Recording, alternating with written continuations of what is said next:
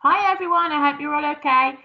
So it's Monday today and it's the first lesson of us writing our own wishing story. So today we're going to have a look at the first paragraph. So I'll just get the screen up for you.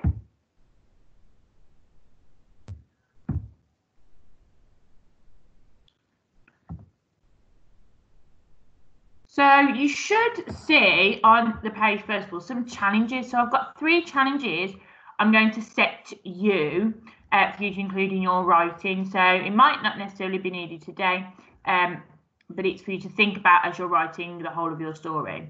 So sorry, that's to say, choose words carefully to build up the picture you want to create of how the characters feel, what they do, and what happens.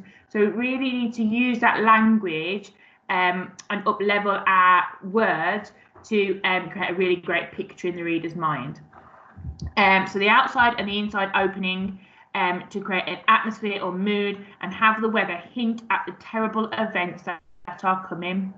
Okay, so use the weather to predict what is going to happen. And finally, use speech to show how the characters are opposite through what they say and what they do and feel as they speak. So again, it's do you remember we did that comparison? I think it was last Wednesday. We looked at the 2 characters. One thought one thing, one wanted something, and then the other character told them what would happen if that came. So it's 2 opposing views. So just to be mindful of those as we go through. I'll be reminding you of them each day. So let's have a look at the first paragraph. Now I'll split the first paragraph into different sentences because then that'll be easy for you to imitate yourself. So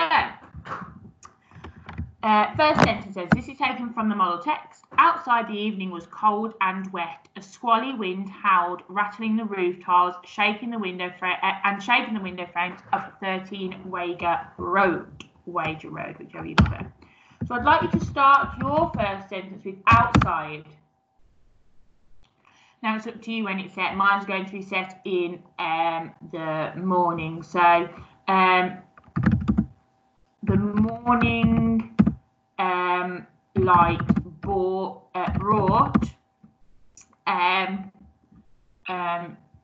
bitterly cold ice. Okay. So and then with ice comes frost. So we could say a ferocious, or bit of alliteration, a ferocious frost nipped at the trees. So remember, this is that sentence of 3 again. So we've got it howled, rattled the roof tiles, shaking the window frames. So mine's nipped at the trees, engulfed the vulnerable flowers. Imagine a bit of description there with adjectives. And I like how it's included the address there, and covered let's say adorned. Oh, it's actually got to spell adorned today. There we go, 1D. Adorned the window ledges of 6 Thorpe Street. That's my made up address. Okay. So outside, the morning light brought bitterly cold ice. A ferocious frost nipped at the trees, engulfed the vulnerable flowers, and adorned the window edges of 6 Thorpe Street. So it's not very nice, is it? A bitterly cold. So that to me hinting to the reader what's going to happen. So if you find it useful to do so, you can pause me now and write your first couple of sentences. If not, we'll carry on. So inside, shabby curtains were drawn, a humble fire crackled, and a couple sat in silence. So now this is where we're going to put the comparison. Inside, we could say it's that sentence of 3. Porridge was steaming. Remember to think about your time of day. So obviously you probably wouldn't have fire in the morning, but you probably have porridge. the television was coming, and then you could put your character in if you want to, and Joey struggled to keep warm. Inside, porridge was steaming, the television was humming, and Joey struggled to keep warm. So do your comparison now to the inside.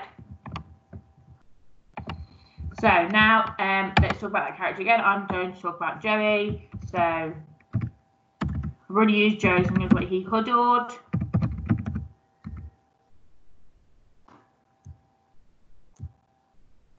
He huddled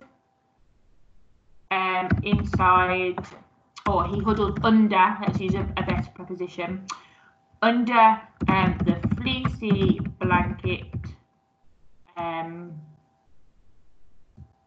He huddled under the fleecy blanket that usually inhabited the sofa and flicked mindlessly through the channels. Okay? So he huddled under the fleecy blanket that usually inhabited the sofa and flicked mindlessly through the channels. So tell me now what one of your characters was doing. Off you go.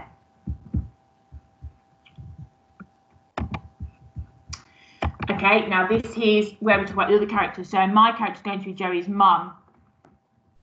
So his mum, let's say his mum tutted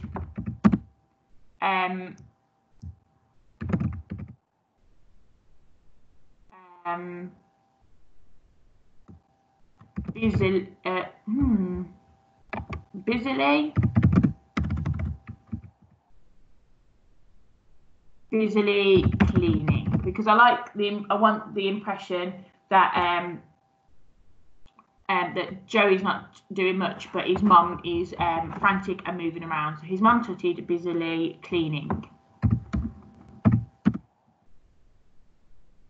Up his pajamas.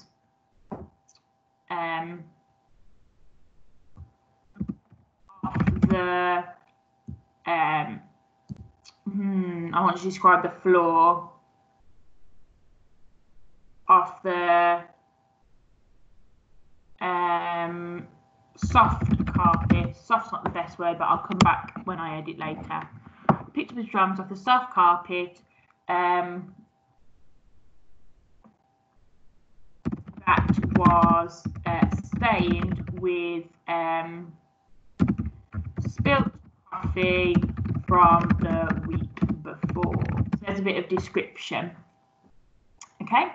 And then we can talk about her mum again. So she deserves so much better than this. Is from our model text. So we can say something like, she thought about